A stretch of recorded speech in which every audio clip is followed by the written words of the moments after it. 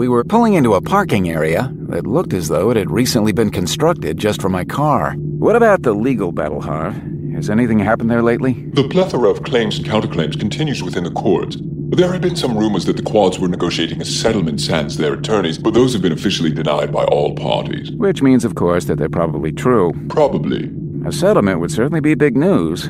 The end of an era. I wonder if that's why we're here. To witness the settlement? I don't think so, boss. You're a private eye, not a notary public. Thank Gates for that. I understand they do get far fewer attempts on their lives. Where's the fun in that? We parked and were ushered into the main mansion by the polite, bodiless voice of the computer. As usual, for the duration of our visit, Harv would mostly communicate with me either by whispering silently in my head, or when stealth and silence weren't priorities, through the traditional interface that I wear on my wrist. Very few people in the world know that Harv is hardwired directly into my head. The secret has helped me out on a number of occasions, so I like to keep it as quiet as possible. Plus, if truth be told, it's not something I brag about, or even like to think about too much. Thank you again for coming so quickly, Mr. Johnson. Miss Thompson is awaiting you in the great dining room number 7B. If you'll permit me, I shall vocally escort you to your destination. That'll be fine, thank you. The computer led us through Ona's mansion, and I was grateful to have the guidance, because I'd never have found my way without it. We've arrived. I've alerted Miss Thompson, so please feel free to enter.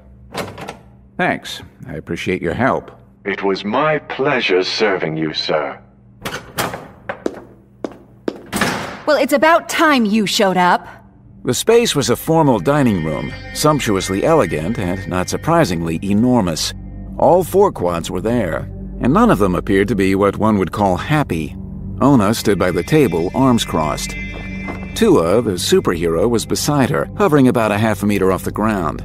She was in full costume, a tight red crop top, white miniskirt, red boots with 4-inch heels, and a long blue cape.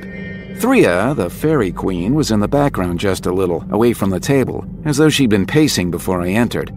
Her long green robe danced around her gently, as though moved by a breeze which I couldn't feel.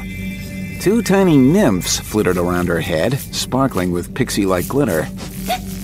She was crying, and she had those heroically strong, tear-stained cheeks that you read about so often in fantasy fiction. But it was Fora who embodied the trouble. She was wearing a thick black faux leather jacket and gloves, a short skirt, and black tights.